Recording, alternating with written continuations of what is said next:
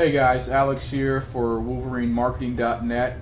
This presentation I call Keyword Research Wolverine Ninja Style. Whatcha? A little bit about me. My name is Alex Gould. I've been doing IM for about 3 years. This is me. This is my wife. This is my big ass dog, Joey Flacco, named after Baltimore Ravens Super Bowl winning quarterback Joe Flacco. We're big Ravens fans. Anyway, so during the 3 years, about the first 2 of them, I would rank a site, start making some money, and then get slapped. Rank a site, start making money, get slapped. Over and over again. It's not a good feeling. I learned about PBN Link Building, really the core of what SEO is these days, and within 7 months we built up a network of affiliate sites that brought in over $37,000 in July, and these sites survived all the updates. And at this point I'm not really worried about Google updates. They can do whatever they want. You know, I understand what they're looking for, I give them what they're looking for, and they rank the websites. Once you know how to rank, and most people do, if you understand how to build a PBN, you know how to rank. The difference is keyword research. The difference between people having success in affiliate marketing or online in general, especially when they're just getting started, is the keyword research they do. If you do simple keyword research, you find the perfect, easily ranked searches, you're going to get your site ranked quickly, you're going to get visitors, you're going to start making money. If you do the wrong keyword research and you go after a competitive niche, especially when you're just starting, you're going to be fighting with Google for months, you're going to get frustrated, you're going to get beat down, and you're going to be out of the game. So I think this is really a huge difference maker when it comes to people having success or not, is the keyword research they're doing and really what words, what searches they're going after when they're first beginning. Normal keyword research, and I think this is part of the problem. People come into the internet marketing realm and they get taught keyword research by the keyword research gurus out there. And what they get taught to target is highly commercial search terms. This is things like, product review, best product, cheap product, cheap widget X. Where can I buy this? Widget review, that type of stuff. They teach this stuff because these searches have what they call commercial intent. There's a very high chance the person doing this search has the intent to buy the product when he finds his answer. So yes, they convert well, but the problem is everybody's going after all this stuff along with you.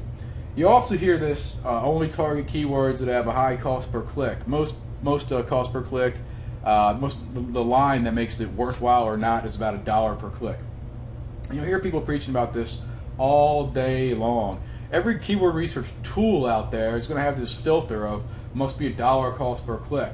I think that's completely bogus. I've ranked sites that Google AdWords has told me is $10 per click. And I get it ranked, I get traffic, and I can't get over 20 cents a click to save my life. I've also had traffic or sites that I ranked that AdWords is telling me is 15 cents a click, and I get dollar clicks all day long. So I think it's completely bogus. That's just a little bit of my experience. Take with that, do with that what you will. The problem with learning keyword research like this is it's what everyone else is doing. So you're going after a competitive term or competitive terms that other people are already in, other SEOs are already going after. So you're going to run into trouble. My keyword research has 2 real parameters. One, it's got to be easily ranked. Well, really, that's the only parameter I go on. Easily ranked. If it's easily ranked, I'm going to go for it, figure out how to monetize it later. Easily ranked to me is less than 1 million natural search results, and I'll show you what that means in a minute, and under 5,000 entitled and in URL. Okay, so when I first was asked to do this, a buddy of mine gave me a call and said, hey, I see you're having a lot of success, it's awesome, you must be very good at keyword research if you're able to do this so quickly, so well. Would you mind showing me what your process is? And so we randomly just went in the Google keyword tool and found an awesome keyword within 5 minutes. I want to show you, I want to replay how that happened for you guys so you can see a little bit about how I do my keyword research. So I do a lot of stuff in the health niche, and I had recently just, before I got on the phone with my buddy, I just seen a commercial for IBS. Either that or I had horrible diarrhea, you be the judge. So I threw IBS diet into the keyword research tool just to see what else is out there. And yeah, like every real marketer, my account is suspended, so you can just ignore that. So I threw IBS diet into the keyword planner just to see what came back, just to see if it had anything at all, if it would spring my curiosity. And it came back with 22,000 searches. So I said, okay, maybe there is something here. Let me just go ahead and throw this into ClickBank to see if there are any offers out there, just to see what I get. It's just part of the process. There's no real rhyme or reason to what I do. I'm just kind of checking out what's going on in the IBS diet world, if anything at all. So I threw it into the marketplace. I don't do much with ClickBank. You know, I do a couple bucks here and there. It's nothing huge for me, but it's a good resource to see what's out there in terms of products in the marketplace. So right here, I see there's a product. The fact that there's somebody on ClickBank selling this product, it means that there is a buying marketplace out there somewhere. So that's a good sign. I just randomly looked down to see what else was on the first page, and I came across this. Fibromyalgia, it interested me. Never really heard of it, didn't know what it was. So I decided to click on it, and I just took this, copy and pasted it, threw it back into here. See what I got. Okay, fibromyalgia. You see, this is a big search term. Great. What that tells me, that there's so much search volume for this particular keyword, it tells me that there must be a niche within this niche that I can go after. So I took this on over to Google, threw it on in here. I just wanted to see what I got. Okay, so first of all, there's 6.6 million search results. This is the natural search results that I'm talking about. It's not under a million, so I would not touch this keyword in a million years. But I wanted to see what else might pop up. I wanted to see what Google is giving me, really. These searches down here are searches that Google provides to you based on the data of what gets searched on their platform. They're not pulling out these things, you know, just pulling them out of their butt. They're here for a reason. These are probably the 8 most frequently searched for terms after someone types in fibromyalgia, whatever. The next most searched for term is probably symptoms. This one just brought interested me again, so I decided to check it out. I threw that one in here, and let's see what we get. Lo and behold, we have a nice little search here. 6,600 searches. That's a nice little keyword. So again, I was intrigued. Let's see what it gets. What we get when we search it in Google. All right, perfect. First good sign. 345,000 natural search results. Great. That means there's not very many websites that Google is naturally showing for this term here. Now, the next thing I want to do is I want to figure out why these people are showing up for this term in general. If they're going after it aggressively with SEO, or if they're just monster sites that Google is ranking because nothing else is worth ranking there at this point. So I enable a little SEO Quake plugin, go back to Google here, and I search. Let's take a look at what comes up. So fibromyalgia trigger points. The first result is a WebMD with, let's see how many links. We'll wait for that one to come up. The second one is FM Net News. Okay, there's 13 links to this domain in particular. Look, there's one link to this domain up here in WebMD. This is a huge health site with one article about fibromyalgia that Google's showing just because they're a huge site. There's one link going to this URL. There's 13 links going to this URL. 18 links there. 0 links for the 4th result. 0 links for the 5th result. 2 links for the 6th result.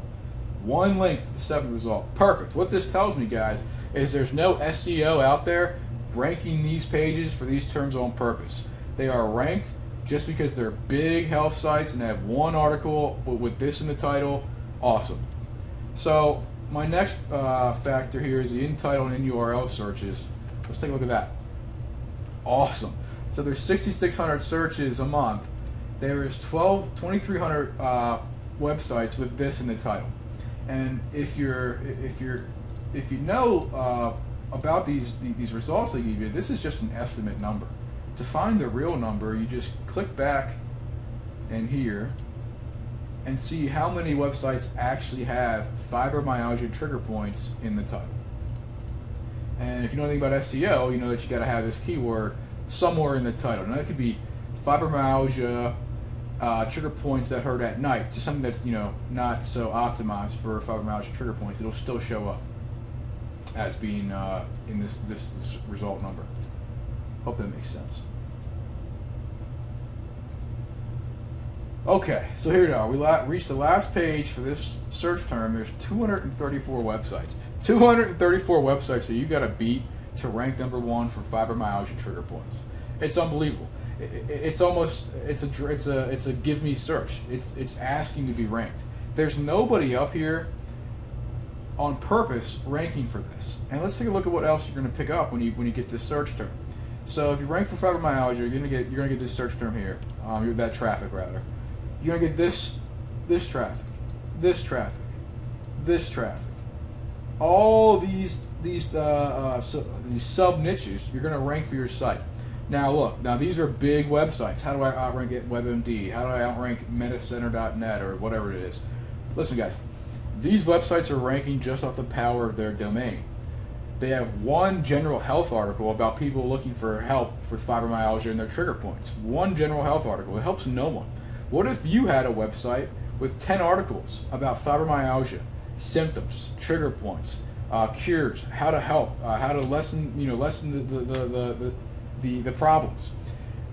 You would become the authority in the fibromyalgia niche in Google's eyes, because you don't just have one general health article like these guys. You got 15. You got a whole website all about fibromyalgia. You make a Facebook page all about fibromyalgia, a Twitter handle about fibromyalgia. You're going to be the authority. You're going to rank. These type of searches with no competition and a nice search volume will rank, within 30 days if you don't know what you're doing. If you really know what you're doing, you do it much faster than that, even with the Google delay. So these are the type of searches I go after, searches that I'm guaranteed to rank for easily, okay? I'm going to do a lot more over-the-shoulder keyword research for you guys in the next coming videos. I just want to show you how within 8 minutes, my buddy and I found this awesome keyword where these people, they have an issue, they're looking for a solution. How do you monetize it? You hook them up with doctors. You hook them up with a book that can help them. You give them a supplement that eases their pain. Something that provides a service to these people, or on the back end you get a commission. It's a beautiful thing. People search for fibromyalgia instead of fibromyalgia trigger points. Instead of finding a WebMD general article, they hit your site, which is full and plentiful of knowledge and resources, and you connect people. Maybe you put a forum on it. It's endless. You put up some ads, you put up some products, you connect people with doctors. There's a million different ways to monetize it. Anyway, the video is about less than 15 minutes long. We found an awesome search. I'm not going after the search. Feel free to go after it. We'll do some more over the shoulder training in the next video.